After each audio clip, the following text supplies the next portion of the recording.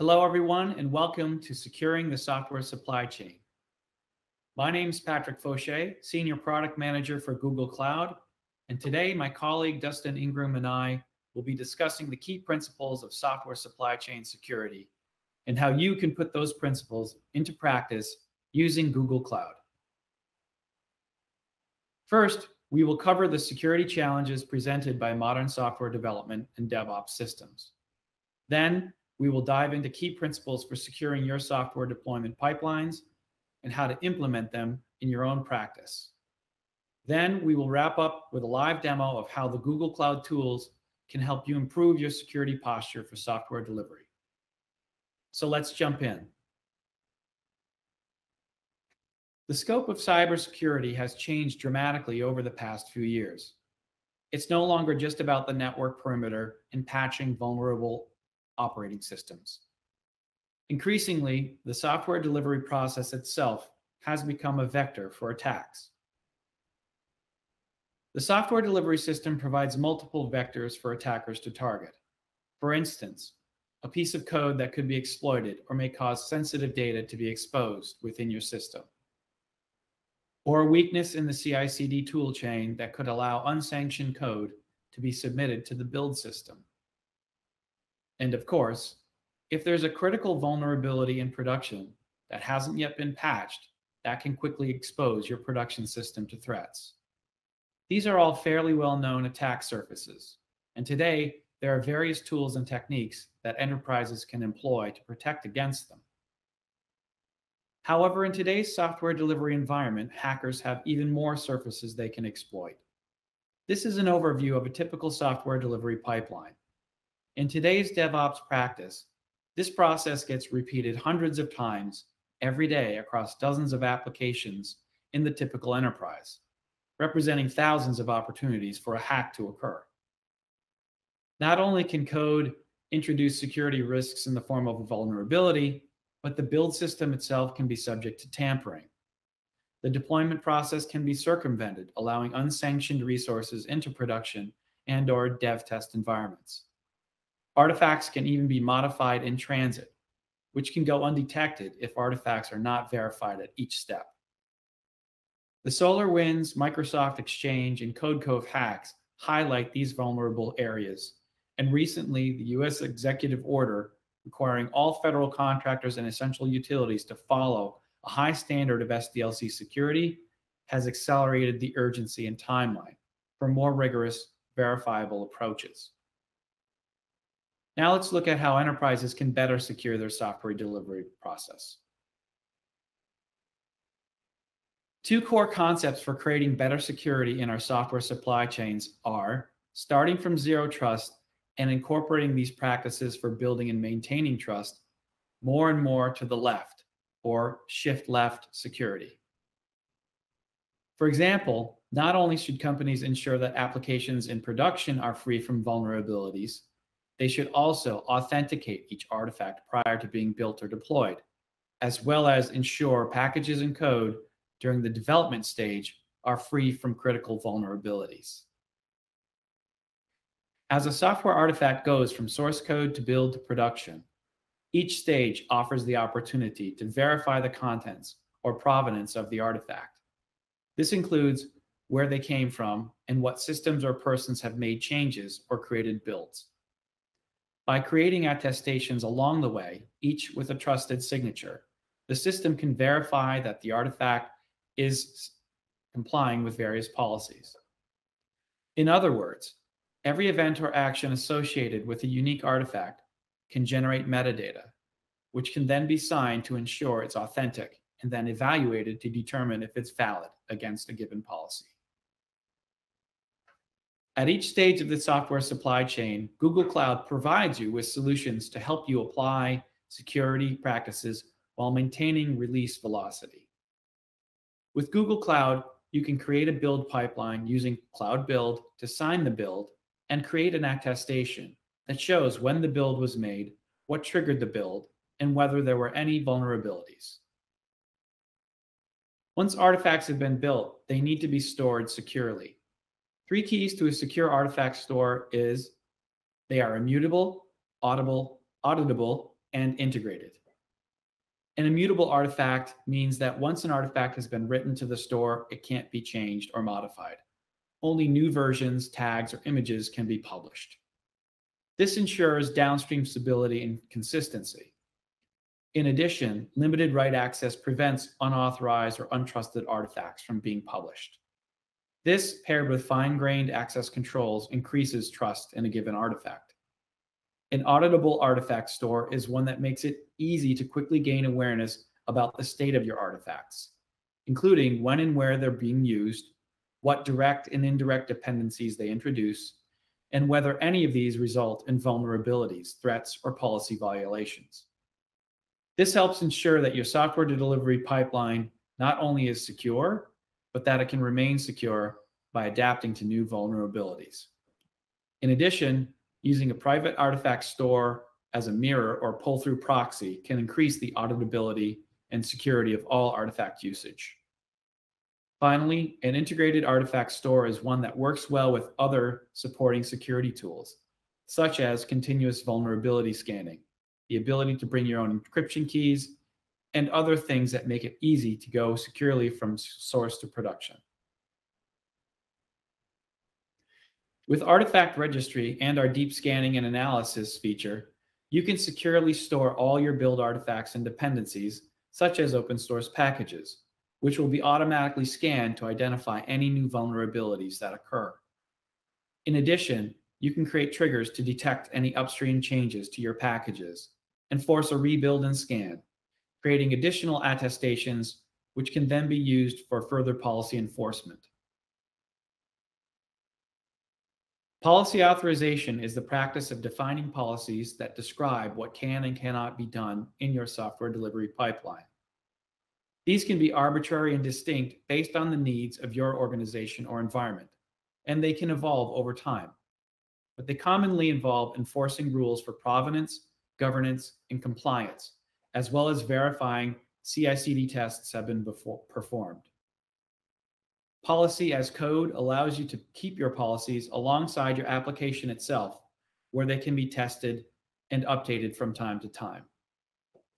An example of this would be verifying that the various metadata that must exist before moving an artifact into production. Policy authorization allows you to define the criteria to gate the deployment, determining if a given artifact sufficiently meets those policy requirements. On Google Cloud, you can use binary authorization to create deployment policies based on container image metadata. These policies can be based on vulnerability scan results or other kinds of signatures, such as having been built by a particular pipeline or having gone through a specific QA process. You can enforce these policy checks at deployment time to verify build authenticity, security, and provenance, automatically stopping any deployment that fails the check and creating an audit log.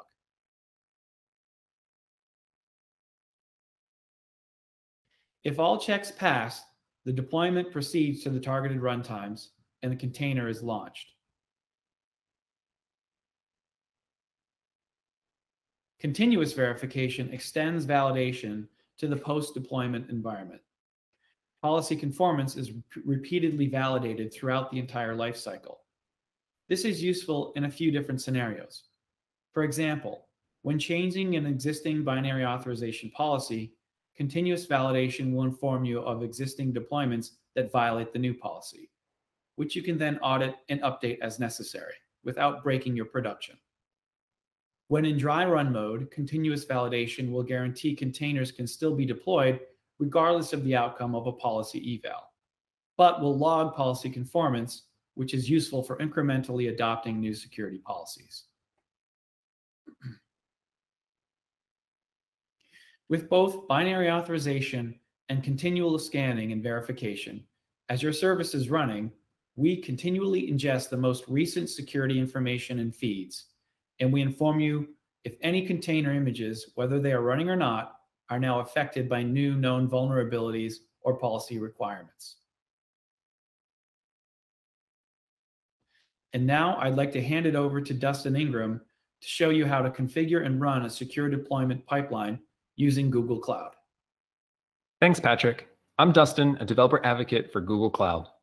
I'm going to give a quick demo of how developers can use binary authorization with their Cloud Run applications.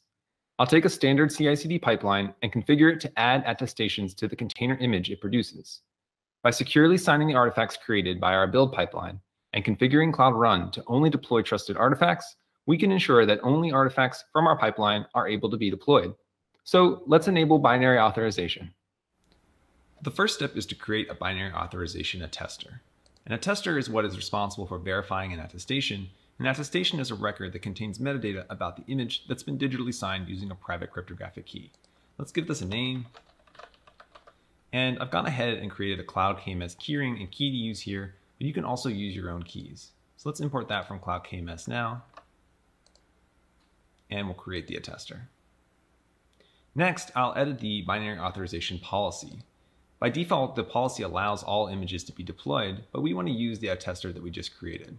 So we'll edit policy, allow only images that have been approved by the following attesters, and we'll add the attester that we just created, my attester. And save. Finally, I'll enable binary authorization on the existing Cloud Run service. Go and enable it here. Now, Cloud Run will only be able to deploy images that have attestations created by this attester. The process of creating an attestation is also known as signing an image. The attestation is created by signing the image's unique digest. A signer can be a person who manually creates an attestation, or a signer can be an automated process. If we switch back to our cloudbuild.yaml file, we can see that I've added an extra step to our pipeline. This new step, create attestation, happens between the publish step and the deploy step. After a container image is built, an attestation can be created to affirm that whatever required activities were performed on that image, like regression tests, vulnerability scans, or anything else. It uses the attester and key we just created to create an attestation for the image that was just created, so that when the pipeline attempts to deploy this image to Cloud Run, the correct attestations are in place to satisfy the binary authorization policy. So let's commit this change and make our first deployment with binary authorization. We'll add the cloudbuild.yaml file that we changed, commit the changes, and we'll push.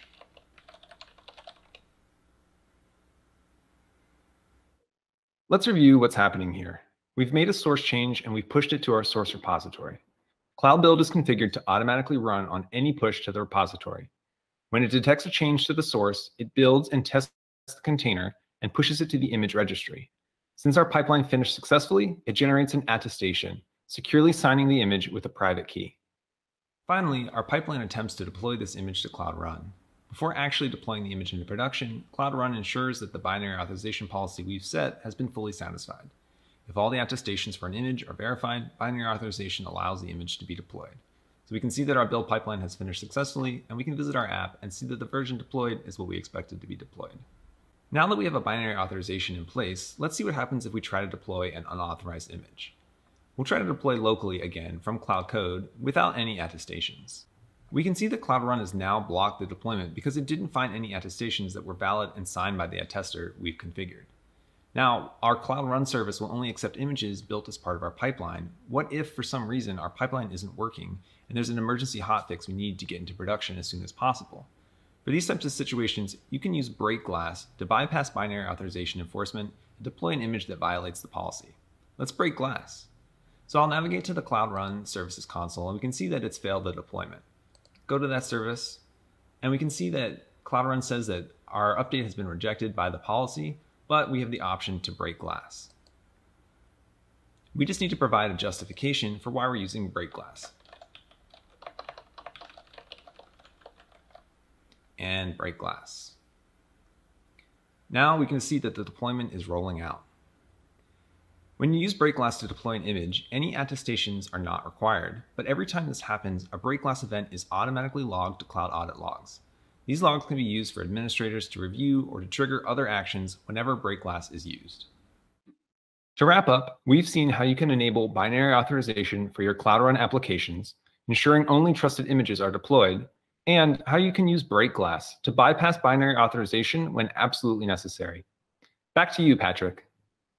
Thanks, Dustin. That was a great walkthrough of using Google tools to authenticate and authorize deployments.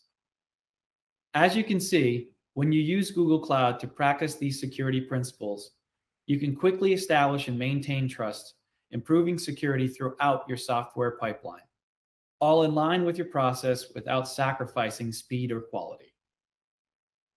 If you'd like to learn more about this and other topics, please visit our cloud certifications and training courses, all available online. Thanks again for watching. I hope you enjoyed the presentation and learned something new. Thanks again to Dustin, and we hope you have a great day.